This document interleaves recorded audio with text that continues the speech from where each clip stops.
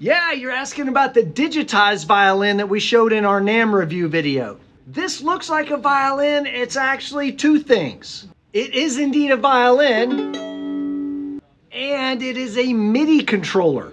If you look very carefully, you can see the electronics are hidden underneath the fingerboard. And if you see how shiny this fingerboard is, it's because this is really a touchpad.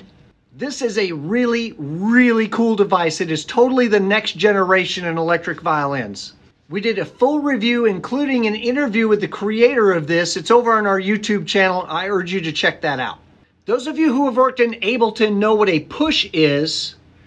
This is basically that, except it's also a violin.